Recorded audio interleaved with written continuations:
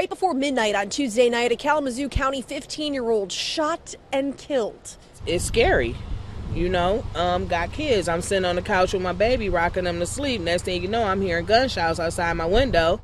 Gunshots claiming the life of a 15-year-old. Rebecca, who didn't want to be identified, lives near where the shooting happened. I got to take a dive to the floor because we don't know which way the bullets are going. Authorities not releasing the identity of the 15-year-old killed.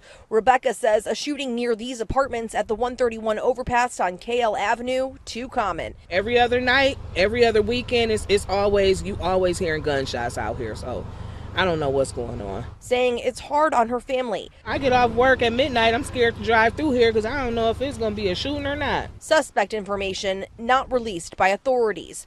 Rebecca adding she's got a solution. I think they need more security and police patrol at all times out here because they even do it in the daytime. I did reach out to the Kalamazoo County Sheriff's Office today to see if anyone was available to talk to us about this incident. They didn't have anyone available at this time. Reporting, Julie Dunmeyer, Fox 17 News.